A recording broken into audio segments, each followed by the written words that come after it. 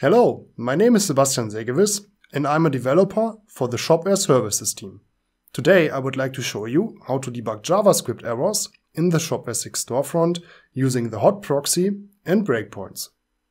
I want to focus on debugging JavaScript errors in the storefront, so I assume that you already got a working Shopware 6 development setup, know how to create a Shopware 6 plugin, and got a basic programming background, preferably in JavaScript. I created a JavaScript plugin containing errors and I will show you how to debug it. The goal is to disable the buy button, which doesn't work at the moment. Let's take a look what's going on here and open up the development tools of the browser. You can do so by pressing F12 on your keyboard. As you can see, there's an error in the console. All the information we can get from this error is that it's a type error and that the property this.buyButton is null. If you are lucky, you already know where the error occurred by now, but let's assume that we need more information. Let's jump into the debugger to find out more. Now we are greeted by this mess. We could try to pretty print this code in the browser, but it wouldn't help us. Trust me, I tried. Because the storefront code is in build mode, we are missing the source maps. To put it simply, source maps are a great way to map minified JavaScript code back to its original state.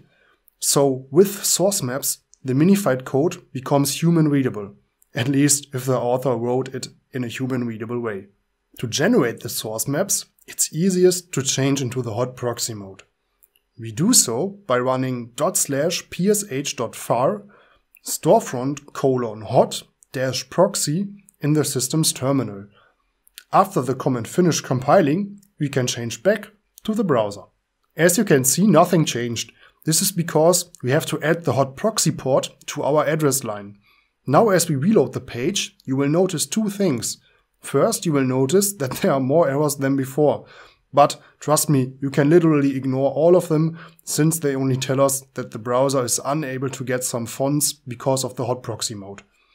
Second, you will note that the trace of our error looks a little bit different. Promising. Let's hop into the sources again by clicking on the first link. Now this looks like human readable code. Actually, I recognize this code. This is where I want to disable the buy button. Let's take a closer look. What you see here is a very basic JavaScript plugin class which consists of one function with 2 lines of code. One thing that is special to the init function is that it runs as soon as an instance of the disable buy button plugin class gets initialized. In line 10, I grab the buy button with a query selector from a property this.el. In the context of this plugin and the way I registered it, this.el stands for the buy form, which is present on each product detail page and in the listing if buying from the listing is activated. And finally, in line 12, I set the disabled attribute of the query selected buy button to true. With the error message of the console and the code that is presented to us here, there are two things that could go wrong at this point.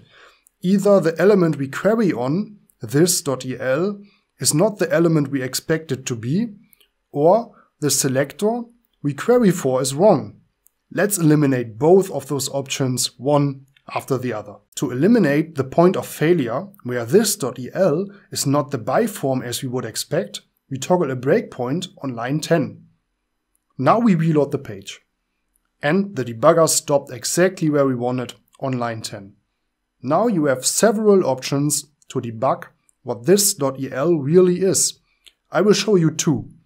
You can hover over this.el in the code and take a look at the overlay. As you scroll down, you will eventually find the property firstElementChild. As I hover over the value of firstElementChild, take a look at the DOM on the left side. The according element gets highlighted.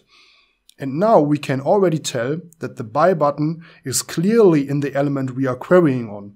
But I show you a second way on how to achieve the same result.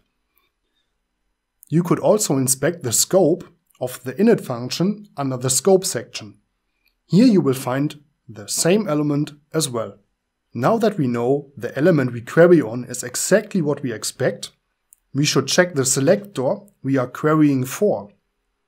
we are querying for an element with the ID btn-by.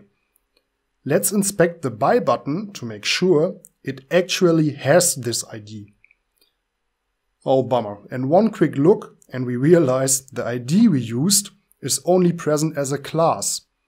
So let's change that selector accordingly. I changed to my editor and here you see the exact same code as in the browser. Remember the magic of source maps. Now let's fix that selector by changing it from the ID btn-by to the class btn-by, save the changes and go back to the browser. As you can see, the buy button is now disabled and the code works as intended. Awesome. And that's all I wanted to show you. I hope you learned something and I wish you happy coding.